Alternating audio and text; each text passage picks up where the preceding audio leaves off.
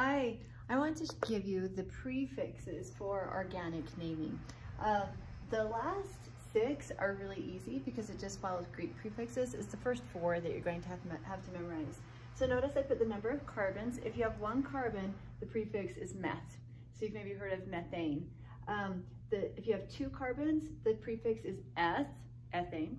If you have 3 carbons, the prefix is prop, like propane, or isopropyl alcohol, prop, that means 3 carbons. If you have 4 carbons, that's bute. I know it's like but, it looks like the conjunction, but we pronounce it butane gas, bute. And then from there, it just follows Greek prefixes. 5 carbons pent, 6 carbons hex, 7 carbons hept, not sept, but hept, 8 carbons oct, 9 carbons non, and 10 carbons, of course, dec. So there you have it, the beginning of naming organic compounds, and there are your prefixes. Have a good day.